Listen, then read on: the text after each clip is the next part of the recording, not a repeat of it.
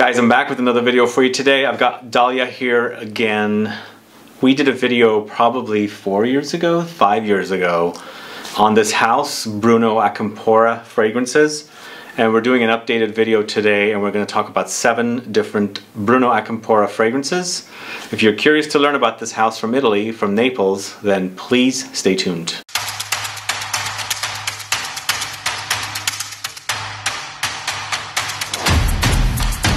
So we're going to talk about the house of BRUNO ACAMPORA today and 7 fragrances from their Extrait De Parfum concentration. And we're going to start off with a fragrance both you and I know about. It's called AZZURRO di Capri and inspired by the island of Capri. And it's a white floral bouquet. Yes. You wear this one. I do. I have the dabber, the small...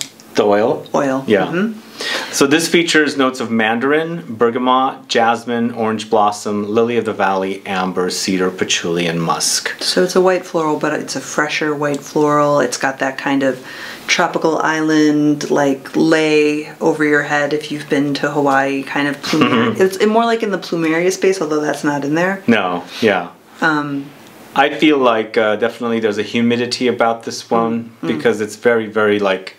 I don't know, there's a lushness about it, and I think the flowers that are in here feel like they're overgrown, so they're very mature smelling, really ripe smelling, and that whole humid weather that they get there, the day that you and I were there.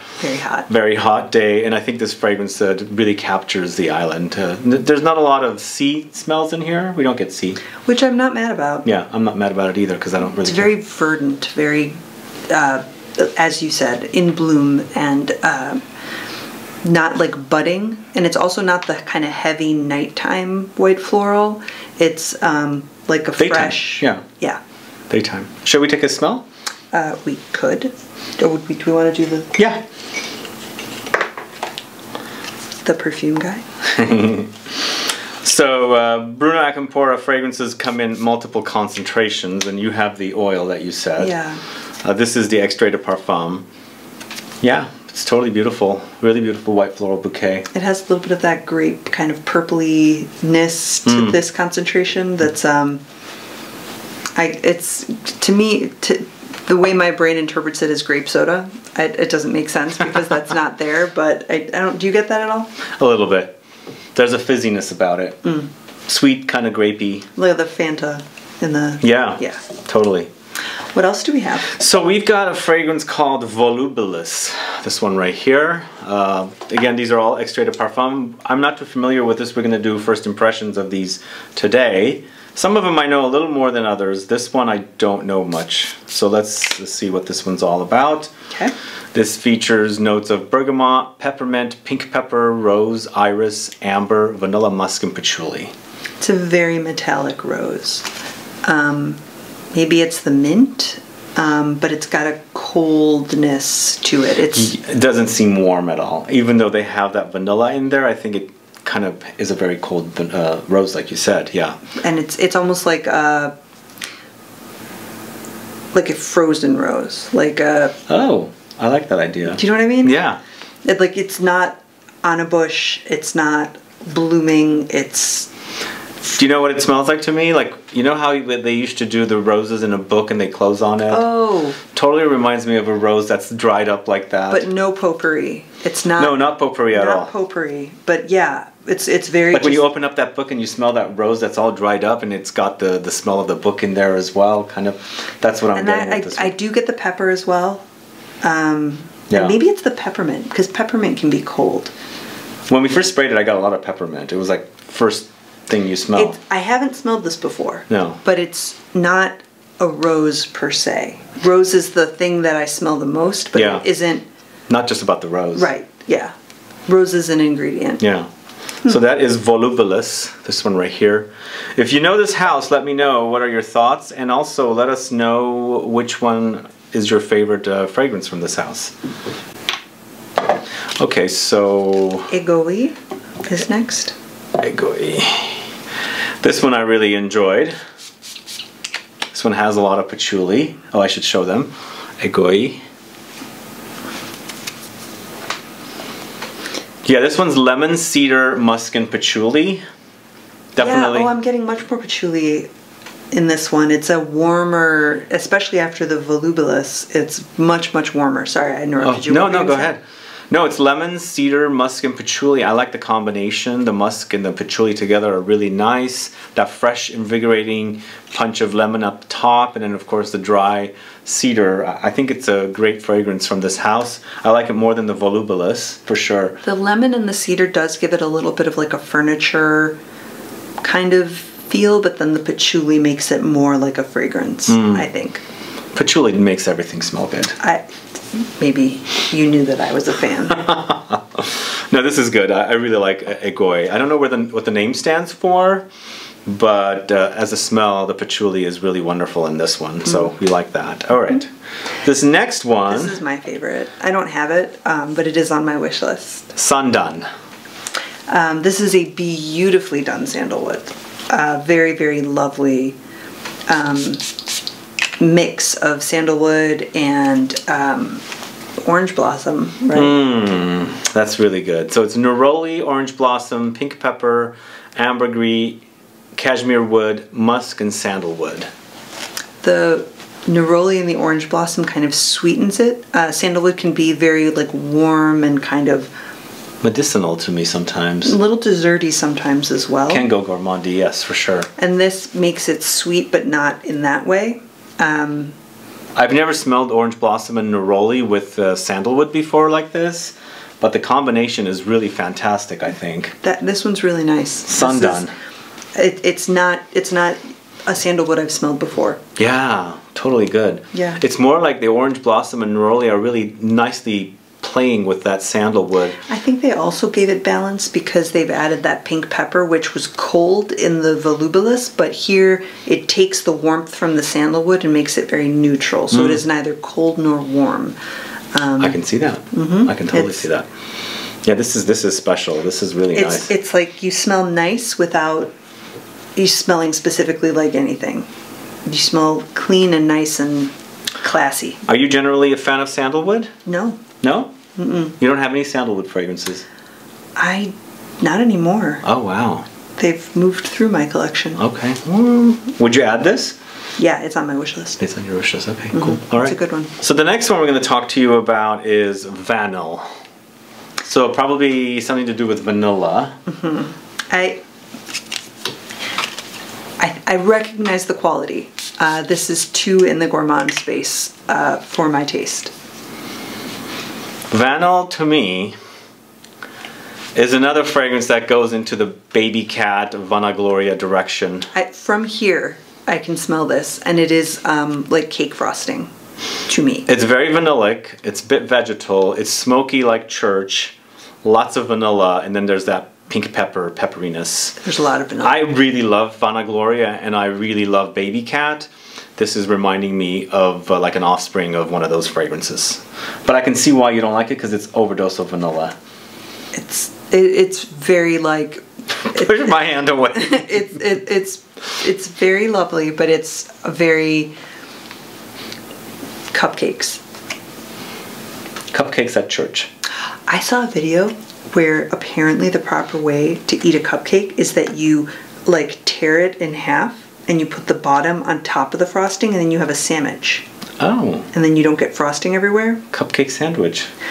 I don't know if that's actually proper, but... Okay. But that really... I haven't heard of that before, but that sounds fun. I don't eat cupcakes that often, Not me neither. Somebody will confirm or deny. I really like that I one. recognize that this is good. It is not my taste. Okay. It is too gourmand for you. Yes. All right.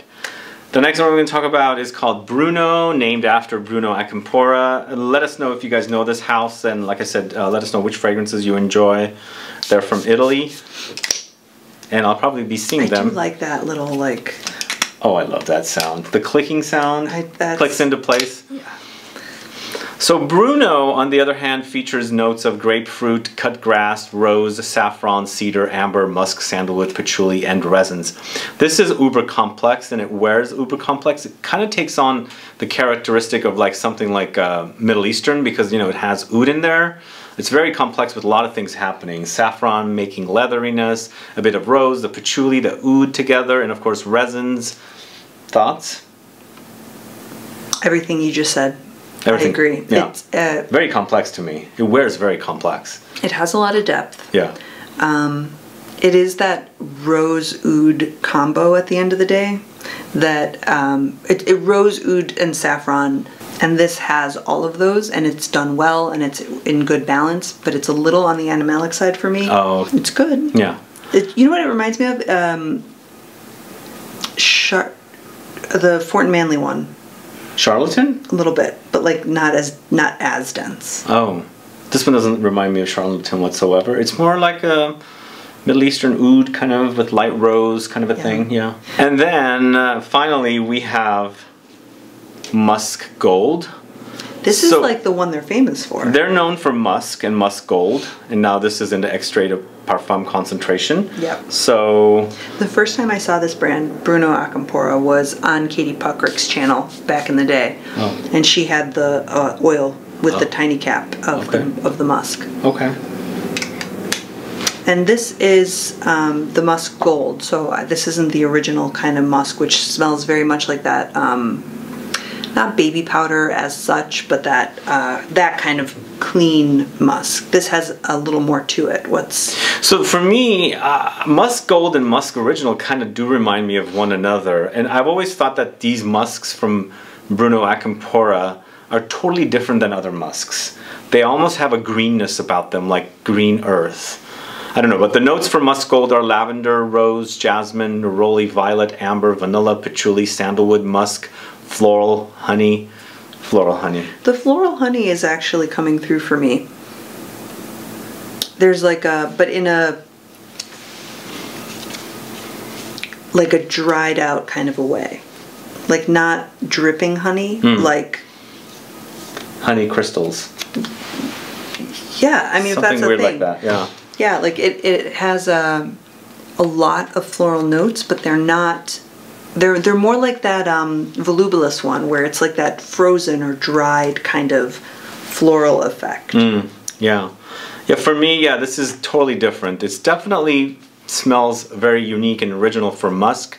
It will not smell like any other musks that you would have in your collection going into the baby powdery direction or going into the kind of animalic direction. This is not animalic. It's very earthy, very green, lots of flowers. It's almost like you're diving into a jungle and you're like walking through like this overgrowth of greens and earth and bushes and flowers. That's what it smells like to me. I don't get that. I don't get flowers in bloom. I get almost like what you described, but like in the off season where it's dried petals blowing and crunching underfoot kind of. Okay. I can see that. Yeah, I mean something is in bloom, like there's something green here, I agree, but it isn't like springtime.